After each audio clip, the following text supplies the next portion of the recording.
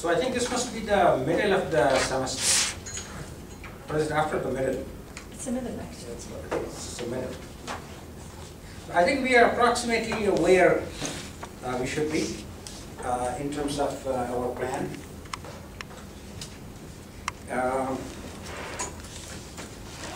We're not going to be able to do everything I initially mentioned, that list of topics, but it is far too ambitious.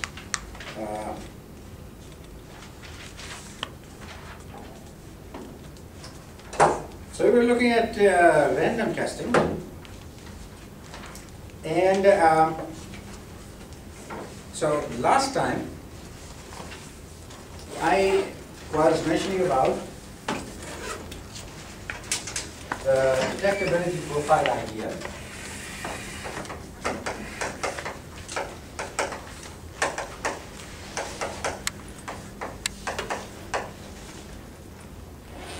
And as I was mentioning, we introduced it in 1984. And after we introduced it, nothing happened for a couple of years. Nobody paid any attention to it until people, researchers at Stanford, they found this to be a good idea, and then they have used it. And then after that, other people have also used it. So basically, we were struggling with trying to find out how does the coverage grow as you apply a number of tests when you are doing random testing. Actually, the question is there even if when you are not doing random testing. But here we are assuming random testing. And you apply a number of random patterns. So what is that you have achieved after having applied a number of random vectors? And I was introducing this notation. And so this is the detectability profile. So a detectability profile is a partitioning of all the potential faults.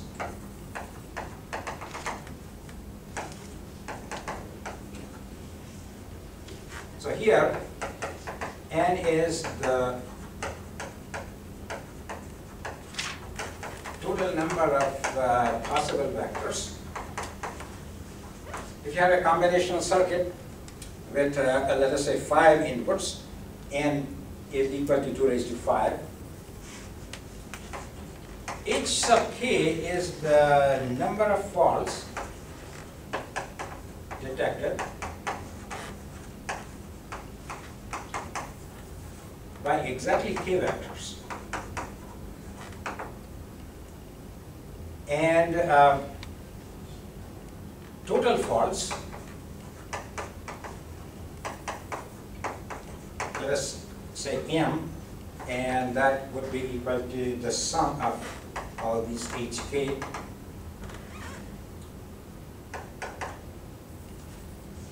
So basically hk is the number of faults with a certain detectability, and I had to mention about detectability of a fault.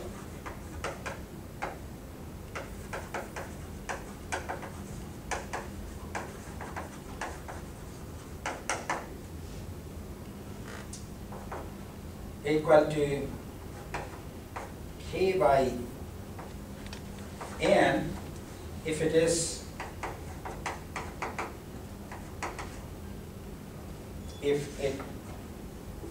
has k tests. So detectability of a fault will range from somewhere between close to 0. 0 means, of course, undetectable. So close to 0. So it could be like, let's say, if we can apply a million possible vectors, then a very fault with low detectability could be 1 in a million.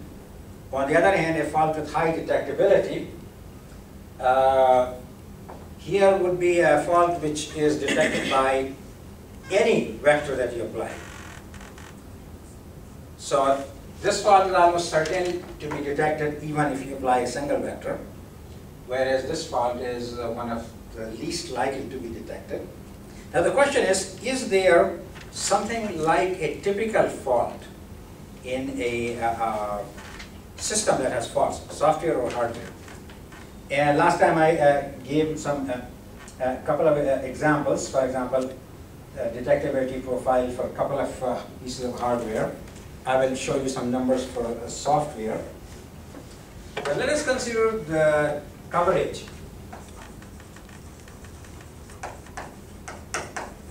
with n random vectors.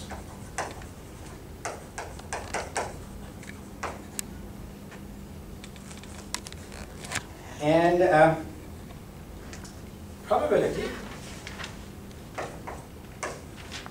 that a fault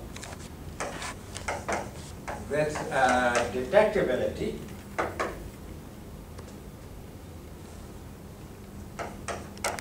K by n not detected by a vector that is equal to 1 minus K by n. Right? Oh, forgot one there. Okay, how does this look? Does it look reasonable? Probability that a fault with detectability K by n is not detected by a vector, a randomly chosen vector, by a random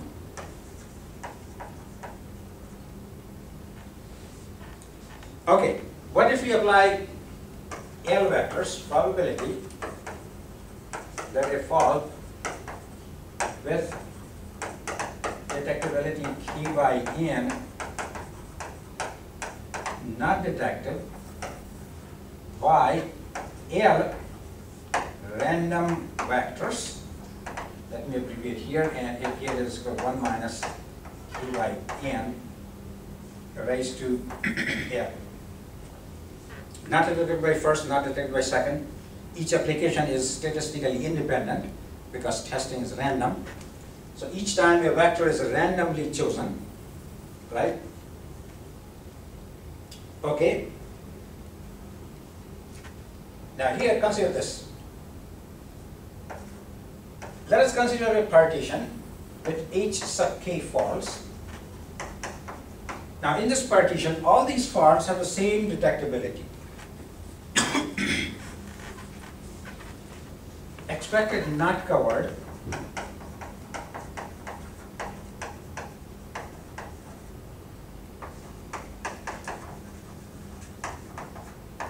is equal to 1 minus K by n, is to L, multiplied by H sub k.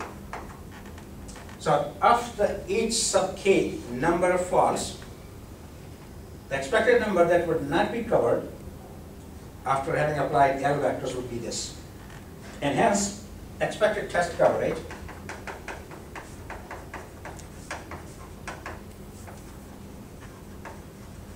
for the whole circuit is given by, let us indicated by C, a function of L, and that is equal to summation of I equal to,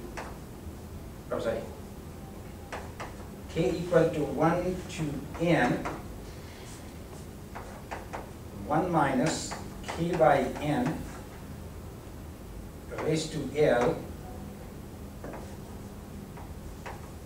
H sub K by m. M is the total number of faults.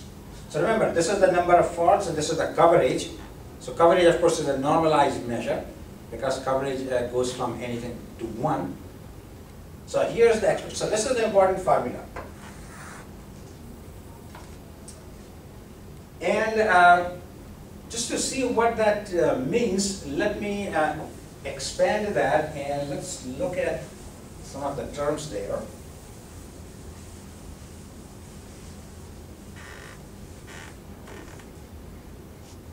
So basically we are saying that CL is equal to 1 minus, so here let me show you 2-3 terms there. 1 minus 1 by n. Let's assume that lowest value of k is 1 in the detectability profile.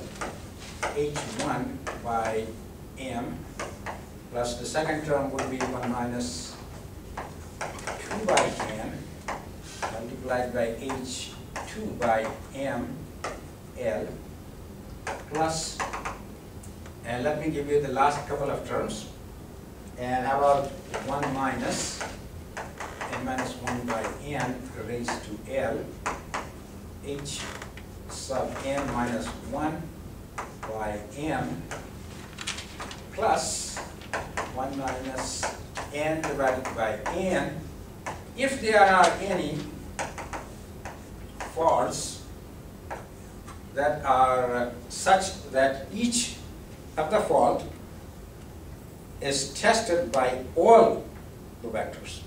In other words, you pick any vector at random, faults here will be tested. So notice here, okay, look at the term in the bracket. This refers to faults with the least detectability. This refers to the faults with highest detectability. And notice that this term here, let's consider this term here. Well, this term is 0. So let's not even worry about that, right? Because it's 1 minus 1, so that's 0. Now this term here, notice that this term is rather close to 0. And remember, if you have a number that is less than 1, and it is raised to something 5, 10, 100, 200, then it will quickly approach 0 if the term is small. So this term approaches 0 quickly.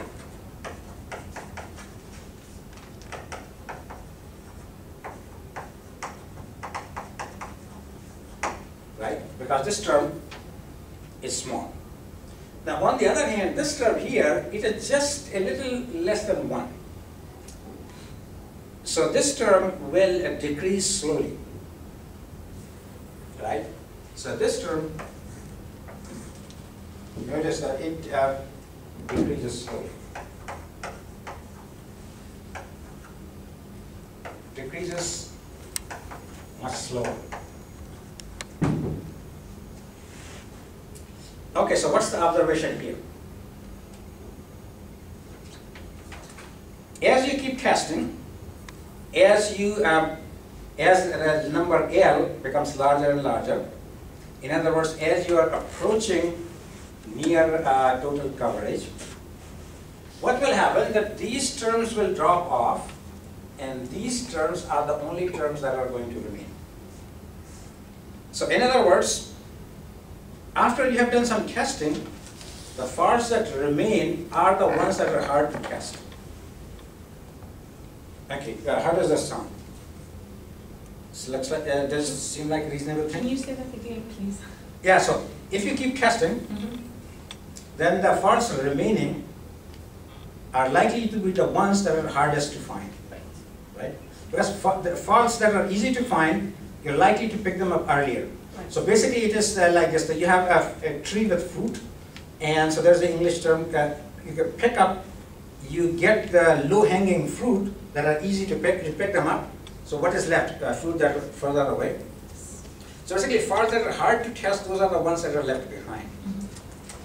And now this means that the faults are not the same thing. All the faults are not same. Yes. And in fact, as you approach higher coverage, the behavior would be controlled by faults with low detectability, because they are the ones that are left behind, right?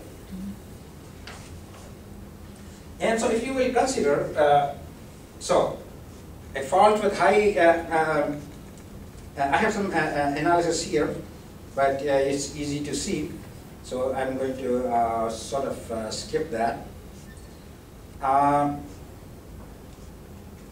Incidentally, I should mention that this is for random testing.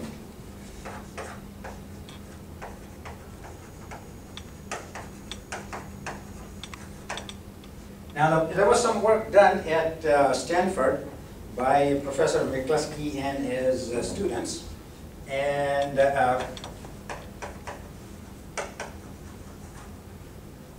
in '87, So they took our analysis